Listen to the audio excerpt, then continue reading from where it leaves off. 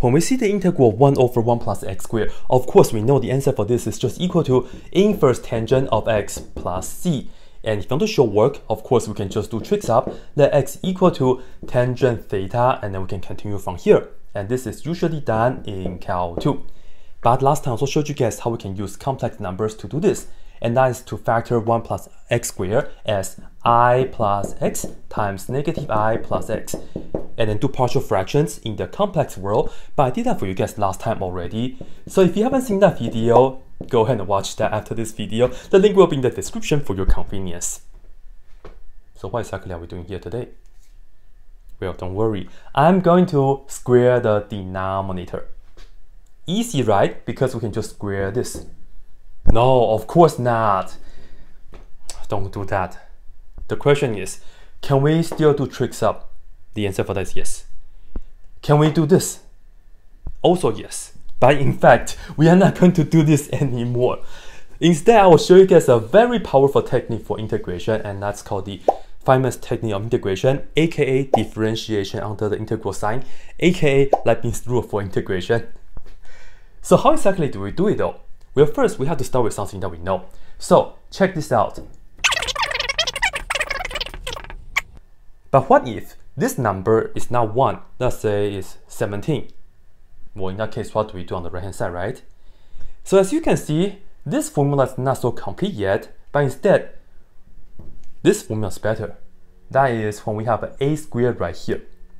When we have that, the right hand side is going to be 1 over a times the inverse tangent of x over a. And you can do tricks up for this as well.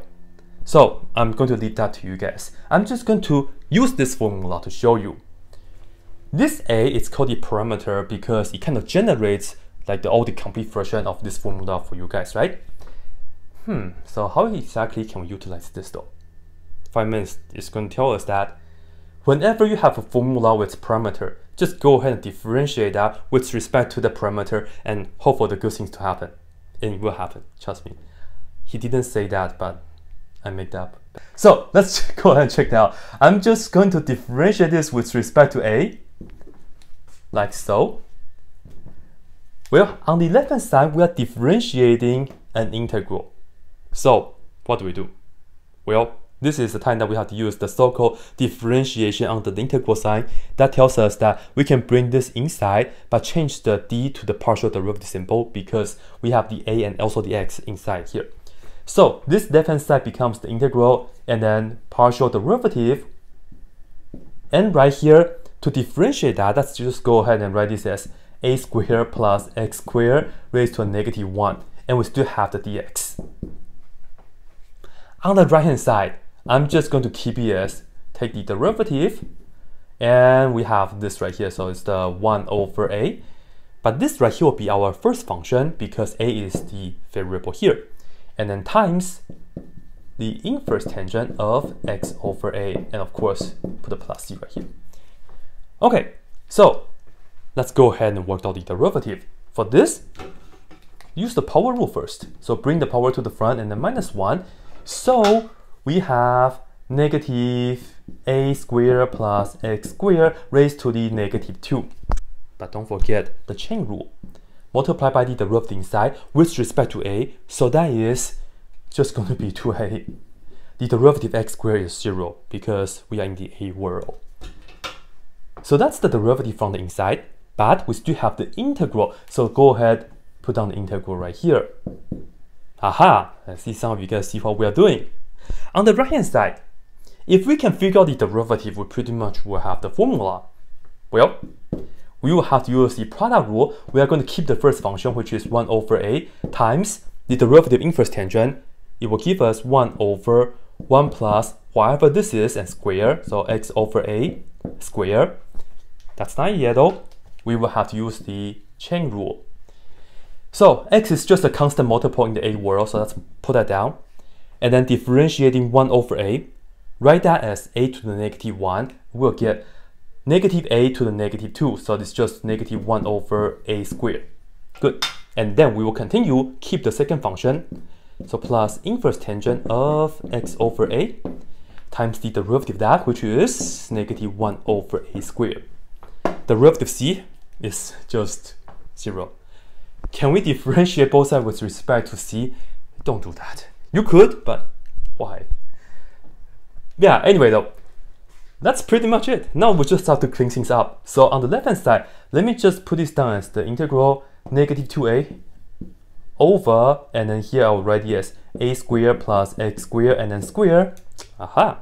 And then dA.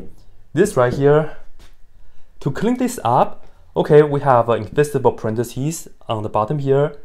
I'm just going to take the a squared multiplying. On the top we have negative 1 times x, so that's negative x over, this a is just chilling at the front right here. This times that is a squared, this times that is x squared, so that's the first part. And for the second part, we'll just say minus 1 over a squared times inverse tangent of x over a. Yeah. We're pretty much done, but I would like to divide everybody by 2a here so that it's cleaner, I would say. So let's go ahead. Oh, sorry, it should be a negative right here. Negative 2a. So let's divide everybody by negative 2a. So 1 over negative 2a. So finally, integral 1 over a squared plus x squared and then square dx. No partial fraction, no tricks up. Yeah, differentiation under the integral sign.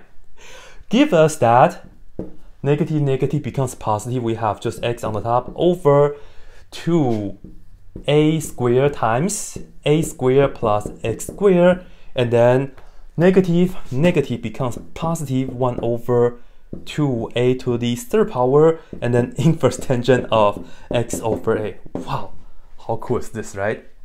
And because we are talking about formula and this is the indefinite integral, so at the end here I will put down plus c. So ladies and gentlemen, this is a very nice formula for you guys with this approach. And of course, we should finish this question, right? So this and that is just when the case a is equal to 1. Can you put negative 1? Yes. Interesting. But why? That will give us negative, negative, some positive. So 1's okay. So I'm just going to say let a equal to 1. So that's that. And then on the right hand side, we'll just have x over 2 and then 1 plus x squared. And then right here, just 1 over 2. And we have inverse tangent of x over a, which is just over 1. So we have this. And finally, put a plus c. Just like that. So, what do you guys think? Cool, huh?